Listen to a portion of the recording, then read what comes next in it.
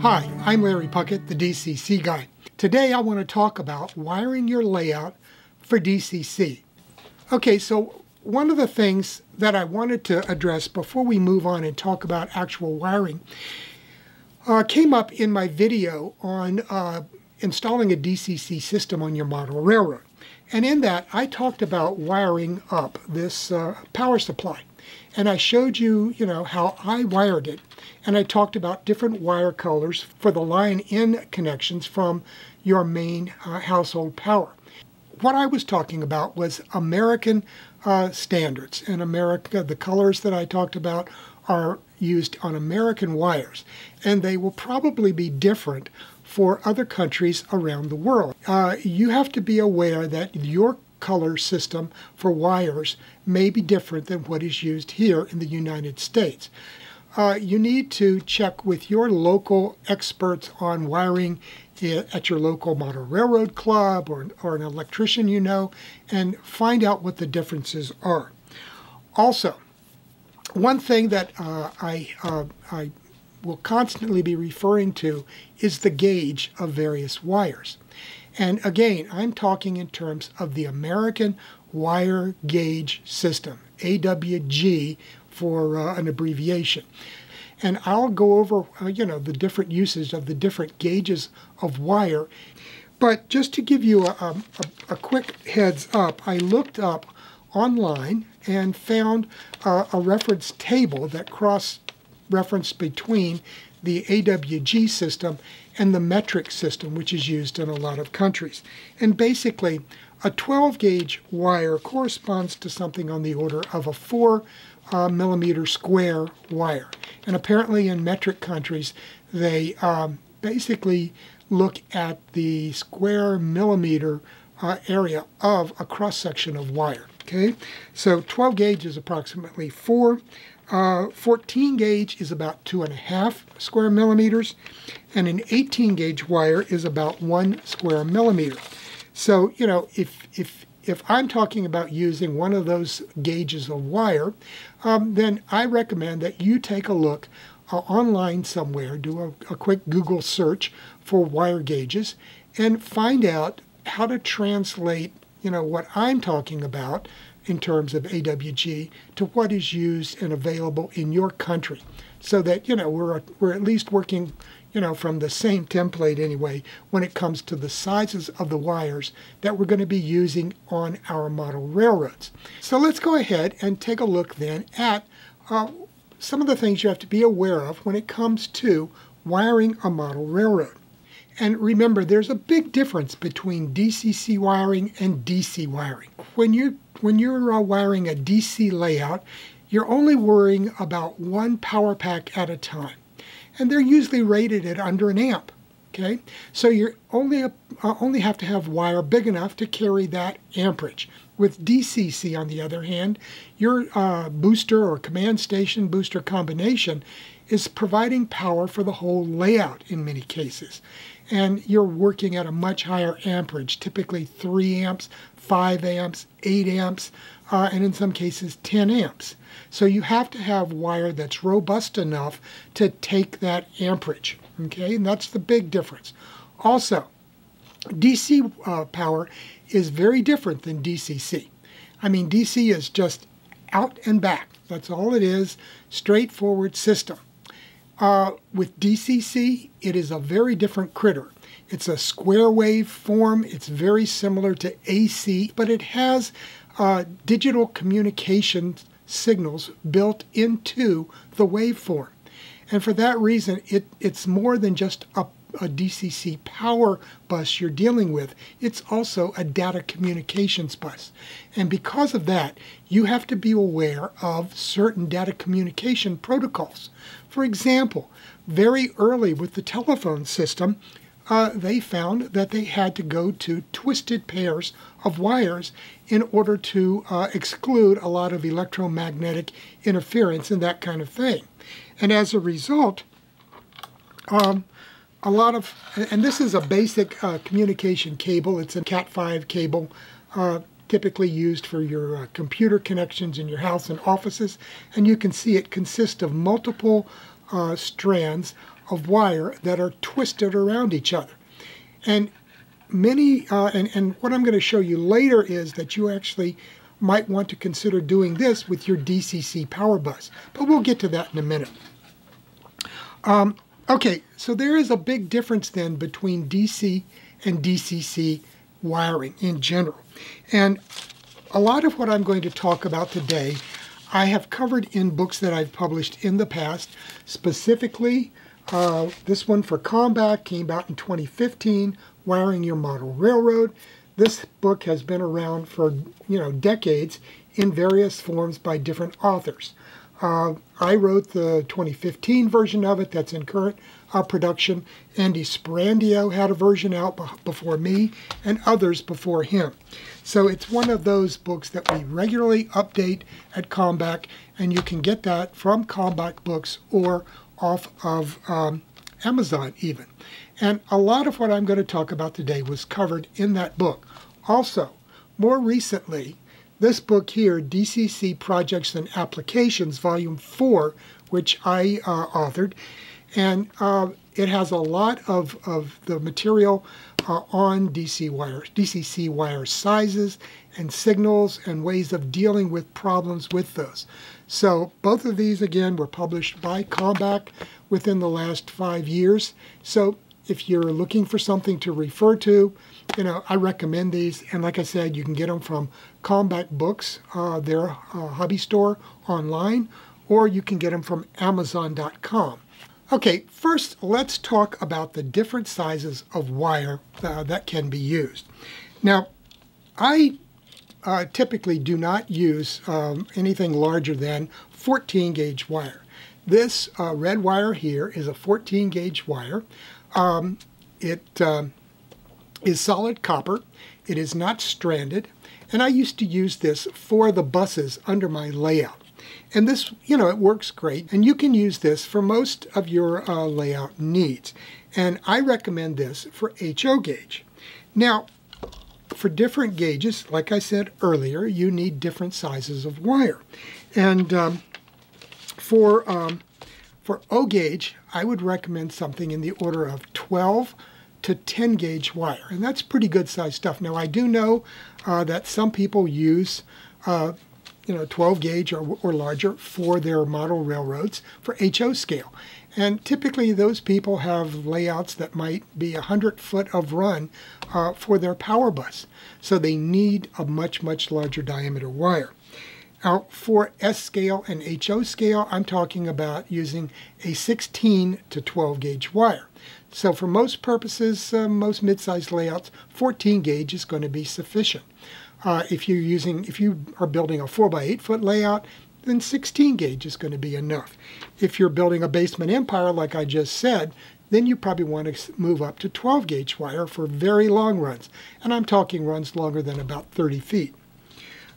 If you're dealing with N-scale and Z-scale layouts, then we're looking at something on the order of 18 to 16 gauge. And remember, with the AWG system, the larger the number, the smaller the diameter of the wire. Okay? So that's the size ranges that I would recommend. And as I said, in those two books that I showed earlier, I have tables of the different wire sizes and what I recommend. Now, why are we so concerned about the different gauges of wire? Well, it runs into a couple of factors. One is resistance. And when you pass a current through a wire, it's going to have a certain amount of resistance. Now, the good thing about copper wire is that it's a very good conductor. So it's not a big issue. But just to give you some ideas, at 1 amp with a 14 gauge wire, you're going to lose 0.01 volts per foot of travel. So you get and with the 5 amp, it's going to be 5 times that, or 0.05 volts. So the longer your runs are, and the larger the amperage of current flowing through those wires, then the larger they need to be in order to prevent this voltage drop issue becoming a problem for you. And why does that become an issue? Well, For one thing, if you lose too many volts out at the end of the layout, you might actually lose control of your locomotives because the decoders themselves need a certain voltage in order to be able to operate. So you might find things dropping out, like sound dropping out at far ends of a layout that is inadequately wired. Another problem that can happen is you can actually run into an issue where the command station or boosters are not able to actually detect when a short occurs on the layout. They just think it's a much larger load, and they just keep pumping out the amps to it. So in order for your layout to properly operate and for your command stations and boosters and circuit breakers to adequately shut down during shorts and overloads, you need to have a good, strong signal flowing through the rails, and that means keeping the voltage up. So at different gauges then, you will have different voltage drops per foot of travel. So that's one reason why you would want a larger wire for very long runs compared to a short wire. Okay? You get less voltage drop per foot of travel when you're using a larger diameter wire than a smaller diameter wire. And that's why I say, anything over 30 feet, you're looking at something in HO scale, about 12 gauge. For anything under 30 feet, probably 14 gauge is going to be sufficient. If you're, very short runs, under 10 feet maybe, then you could drop down to a 16 gauge wire for a small 4x8 foot type model railroad that you typically see in the magazines. Let's see, another thing to be aware of, and that is nickel-silver rail. Now, nickel-silver rail is not silver. It is 60% copper, about 20% nickel, and 20% zinc. And it has a tendency also to resist the flow of electricity through it. Matter of fact, and it's much greater than copper wire. You will find that the voltage drop will increase as the rail becomes smaller. So going from code 100 to code 55, you're going to lose more voltage per foot of travel. And just to give you an example, at 1 amp with code 100 track, you're going to be losing something about 0.056 volts per foot of travel. At 5 amps, it's 0.28 volts.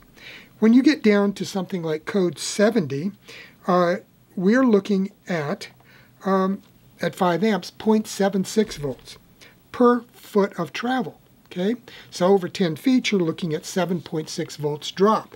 That is significant. So those are some of the issues you have to be concerned about with your rail, because as you move down the track, at smaller scales, if you put in 2 feeders at the beginning of a 10-foot section of track, and that's all, then by the time the locomotive gets down to the end of the track, it might not have enough power for you to even operate it any longer. So that's why it's a good idea to provide feeders every 6 feet or so, depending on the rails. Now, I typically use a feeder every 6 feet on my layout with my 14 gauge wire and with my code 83 rail. On other sections of my layout where I'm using code 70 rail, and I use that in some of my sidings and industrial areas, that kind of thing, then you're going to want to have feeders more often. So in those cases, I would put in feeders every 3 feet in order to guarantee that I'm going to be able to operate my locomotives throughout that entire area.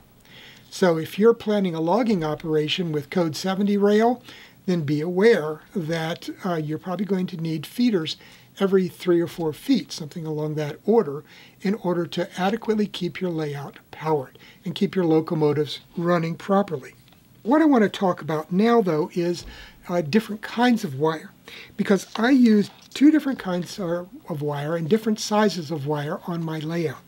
So as I say, I use the 14 gauge wire for my power buses, and that's all of my buses, my main buses, my subsidiary buses that power branch lines and yards and little things like that. For feeders, Feeders, I use a 20 gauge solid wire. And why do I use solid? Well, if you ever try to fish or push a stranded wire like this one up through a hole through the bottom of your layout, it's sort of like pushing a piece of wet spaghetti across a wet countertop in your kitchen.